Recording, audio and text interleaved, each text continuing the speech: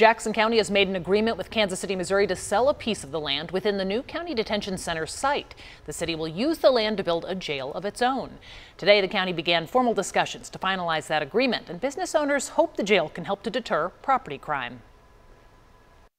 Talks about a new jail site and detention center have also brought up questions about what crimes they'll address. I'm Rachel Henderson, and I talked with city leaders and a local business owner about what solution, if any, a new jail site could offer for the city's ongoing property crime problem. Betty Ray's ice cream shop is famous for its options. Owner Matt Chateau says those go beyond just ice cream. Whether it's property crime or whether it's other types of crime, we need proactive measures, not reactive measures. He's one of dozens of local business owners who experienced break-ins and theft in the past few months. We're at the peak of crime, and now we have to wait for whether it's a new prosecutor, whether it's additional jail space. Now that the city and county have agreed on a new municipal jail site, leaders are looking at what it'll mean. I do think that it's going to be a helpful additional form of deterrence, but also an additional form of punishment. According to KCPD, Kansas City saw over 2,600 property crimes in October alone, many of those taking place after midnight.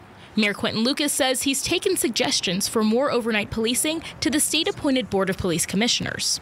I think it needs to be made very clear that if you commit property crimes, that is a problem here in Kansas City.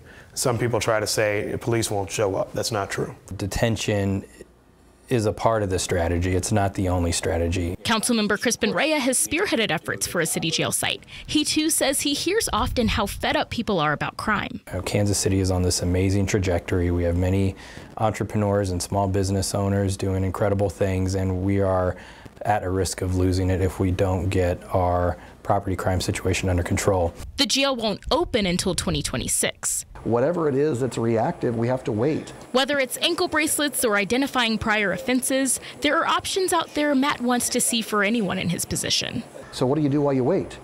You bolster the proactive side, right? To stop the crime. Rachel Henderson, KSHB 41 News.